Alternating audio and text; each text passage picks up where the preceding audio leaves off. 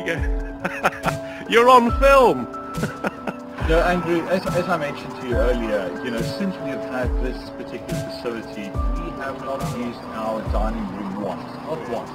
So at least I would say we spend the better part of between 6 to probably 10, 12 hours a day. And if in my 53 years, if there's one thing I would do in terms of upgrading my house, if I had the knowledge I have now, I would do this as the first change in my house, even before a kitchen or bathroom or anything. Again, the fact that you guys, continuously come back and actually, with your experience and your learning from other places, come back and feed that back to customers like myself. Because oftentimes when you deal with people, the moment they have your money, they just walk away.